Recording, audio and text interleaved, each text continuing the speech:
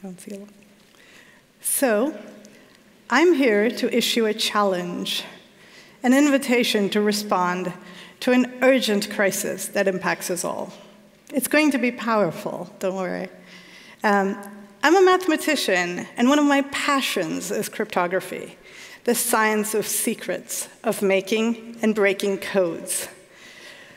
If you look up the skills to be a cryptographer, you'll see things like degree in mathematics and computer science, expertise in data analysis, technology. But when you talk to a cryptographer, you're going to hear something very different. Cryptography is an incredibly creative endeavor. It's about being obsessed with puzzles, no matter how strange, and a willingness to indulge in wild speculation and intuitive guesses and imaginative strategies. And the joy in figuring out which of these weird ideas actually breaks the code. Mathematics and technology are just the tools we use to be clever and lazy in this process. To be a good cryptographer, you have to look for inspiration everywhere. You learn lots of strange, random things.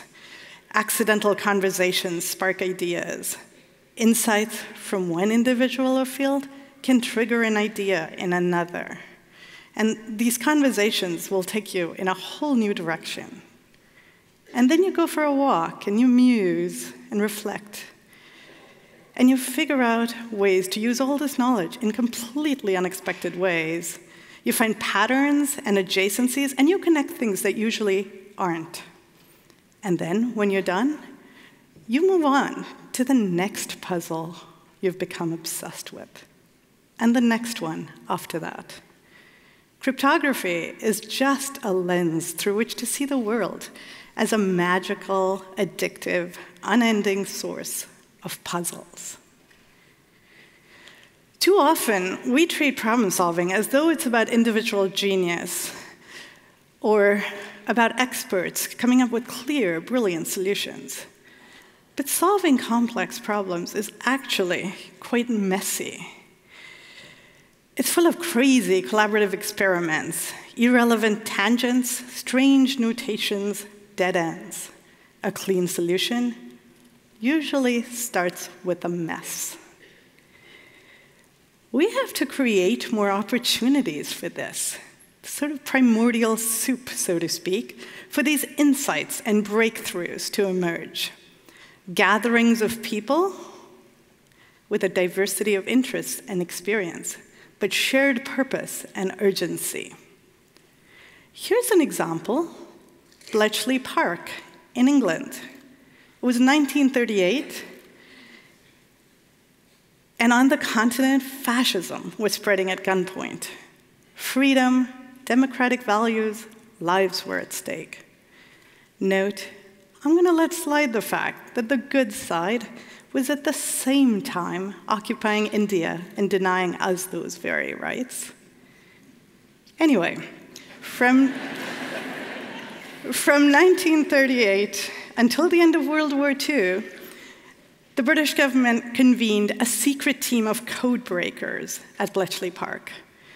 They were charged with deciphering the sophisticated military codes of the Germans and their allies.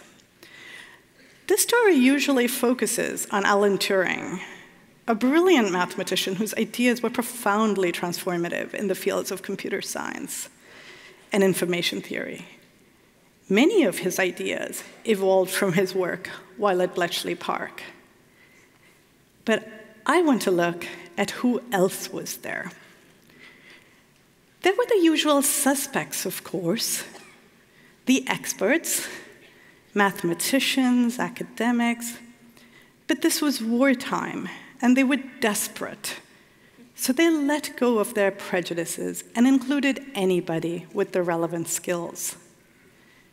And what were those skills?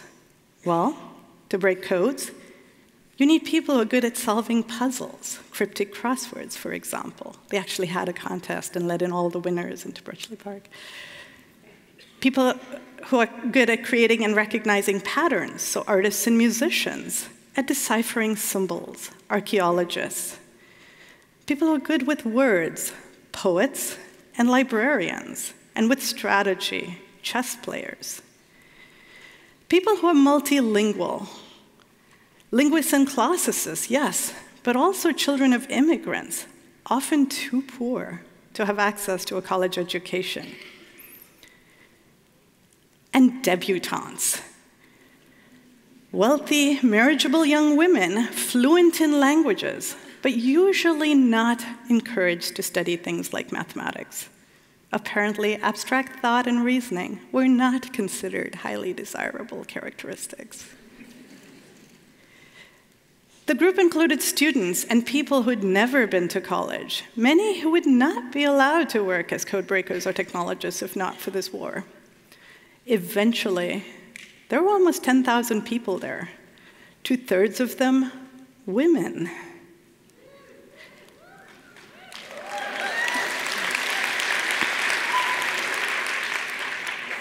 The British were inclusive not because they were good people.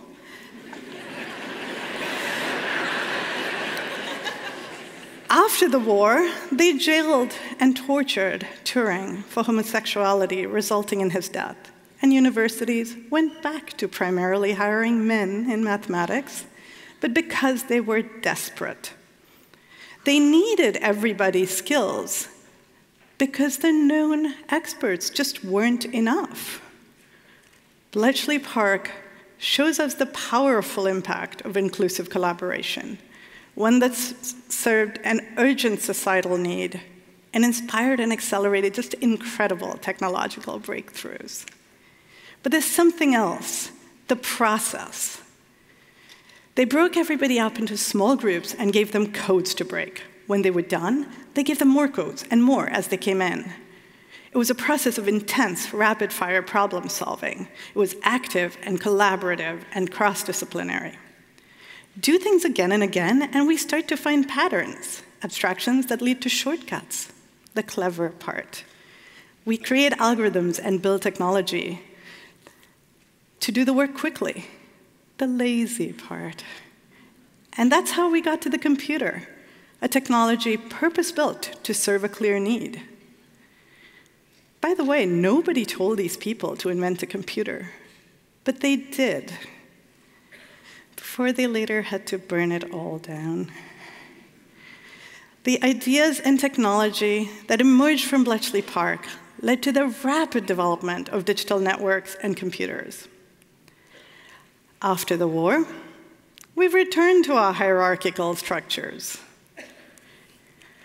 Today, we choose people to solve problems based on their degrees, their credentials, their employment history, their expertise. Convenings are not collaborations, but information dissemination. A chance to show off our latest discovery or our brilliant solution. The status quo has reasserted itself. It's the most bizarre picture. So here we are, 75 years later, in the world created by the brilliant ideas that emerged from Bletchley Park, where most of our communication, our interactions, are through digital networks. Now in 2019, we're in another war, a war of disinformation created by what experts have done with this technology. We live in a time of just radical technological transformation. We're overwhelmed with information, smart devices, social networks, a time of constant surveillance and continuous real-time data gathering and processing. An atmosphere of dynamically responsive environments that constantly try to sell us products, services, politics, and manipulate our behavior and beliefs. The same technology that connects us, confuses us, and causes us to ignore and create our own independent realities. Our truths are drowning in seas of disinformation. This inability to see what's real has tremendous consequences on our elections, our policy, and on our safety. It keeps us paralyzed from urgent, essential action, and it makes it impossible to make meaningful decisions and choices. It's now a matter of life and death, whether it's lynch mobs and brigade attacks fomented on WhatsApp and Twitter, or massacres incited on Facebook. Disinformation kills. So here we are. Our systems are stressed past failure, and we live in this atmosphere of fear and mistrust. The self-appointed gatekeepers of our platforms for communication have completely lost control. Our world is hurtling towards a technological dystopia where truth is encoded and hidden. And every screen is a window on the First World War of the disinformation age. Bletchley Park was the front line in a life-or-death struggle for the future of human society. Our front line is in your pocket right now. We have 1 year. We must figure this out before the next round of public debate and elections, before this crisis totally destroys our ability to engage. There are a lot of experts working on this problem. Large tech and social media giants, huge governments. Here's the issue. They created the problem. Why have we decided that technologists are the only people who can solve the problems related to technology? This is a complex problem. It needs more than expertise, because maybe the solution isn't more technology. Maybe we need something more imaginative to win this war. And then I notice we have this wonderful convening here, this amazing talent and expertise in the audience, both in the room and online. We have this at every TED event. What if we all focused on this one issue for a year and channeled our collective energy to solve one of the complex, urgent challenges of our time? The viral spread of disinformation and the dangerous consequences. We're on the front lines of this war. It's up to us now. The experts need our help to figure this out. So here's what we're going to do. We're going to create a human-powered, insight-driven, inclusive Bletchley Park aimed at disinformation. We're going to be the primordial soup from which the solutions emerge. So here's what we'll do. We're going to start by hosting a gathering, break this huge effort down into small pieces, create a strategy to move forward. We'll make it as easy as possible to participate and allow you to go as deep as you want. It's easy to start. Send an email to bletchley@TEDxPortland.com now, and we'll go from there. Join us. We need all your help. Maybe you have clever ideas or crazy ideas, strange, useful skills. Maybe you just like to play with puzzles. Or maybe you just have rage at all this big tech that's gone berserk. But invite others. We'll help you create your groups and gatherings. You're going to solve small problems, share the results. We'll give you more pieces. We're going to solve this huge threat, one small puzzle at a time. And together, we're going to redefine what social engagement looks like, civic engagement looks like in the 21st century. And perhaps somebody will be up on a stage at a future TED event talking about their brilliant solution or invention that resulted.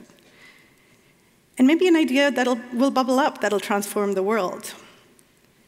And imagine, we might actually have an election that isn't hacked or corrupted.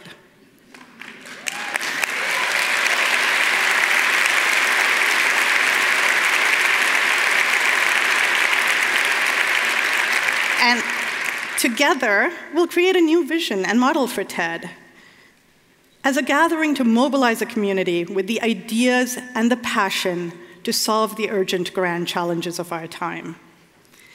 And in the accidental interactions that result, we're going to learn amazing and unexpected things from each other. Let's solve this problem of disinformation together. Our clock starts now. Thank you for listening.